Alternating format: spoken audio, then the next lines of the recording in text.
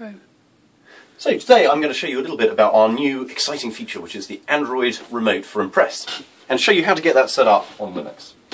Some of this stuff will apply to Windows too, so and of course a Mac. So first of all, we need to turn on the Impress Remote. So here we're going to go to the Tools and Options, and when you have to run Impress to see this setting, but you should see a LibreOffice Impress thing down here, and this little guy here is enabling the remote control. We turn this guy on. Now there's a little trick here. We have to actually exit the application to restart it. That's unfortunate. Maybe we'll fix that in future. So now we should be all set up. Let's make sure Bluetooth is enabled. Bluetooth is on. That's great. And let's load up a document. And that's pretty much the PC side of it. We're good to go. If you see, we've got another screen to the side here, which is sort of, imagine that's a projector. Okay, now we're going to look at the Android tablet and show you how to set up the Android side of it. So here we have a Google Nexus 7, beautiful machine. Hopefully you can see that nicely. Okay, so I'm going to go to the Play Store, well, that's kind of cheating. But here we go. We search for LibreOffice Impress Remote, and here it is.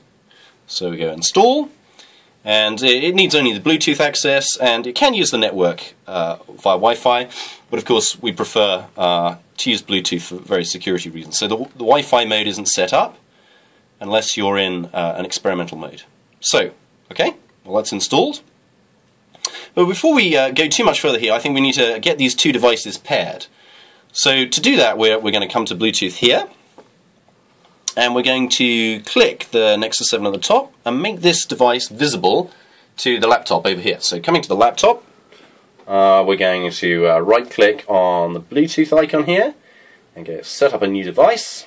And this is, of course, the Linux flow. It'll differ for various different distributions, but there's our Nexus 7. We want to pair with that, so it goes away and it connects. And it wants to check here that the pin is right. Of course, the pin is right. That's fine. So we'll say that matches. So we've now successfully set up these two devices. They can actually see each other. This is really just stock Bluetooth. So now we're going to move to the Android device, and we're going to come and we're going to launch that application we just installed. You can find it. Here it is. Not to confuse it with our prototype version, but here we go. So that's the Impress Remote. And it will look on Bluetooth, and it will find a computer, not very imaginatively named. Connect to that, and then of course we have the opportunity to start the presentation. So perhaps best, we click that, and here we are. Let's make that a bit bigger. And so here you can see, that I need to switch these two guys over, which I will do. Luckily we have a pretty exchange button there to do that. So now we're projecting something pretty. We can see over here on the laptop we have our speaker notes from the presenter view. Or we can have a speaker notes, we have the next slide. You can see as I start to move over here, the presentation of course follows where we're going. So that's pretty nice. And were we to have speaker notes, and I tend not to actually use them, then we could have those below here and you would see them nicely. So that's one way you can switch slides. There's another way, which is to use this tiled view.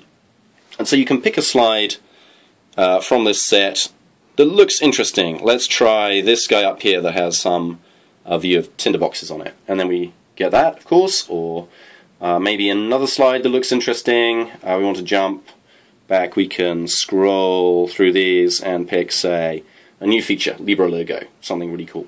Of course, sometimes you don't want to be looking at this thing. You want to bang through slides quickly, so then you can use the volume control, which is on the side of my notebook here, and you can click that, and that'll move beautifully and show you all the nice new features in my FOSDEM LibreOffice 4 presentation. So that really, in a nutshell, is just a quick demo of the Android Remote and the cool things that it can do to you. Thanks so much to Google Summer of Code for funding it, and for Andre Hunt for doing a lot of the hard work. Thank you.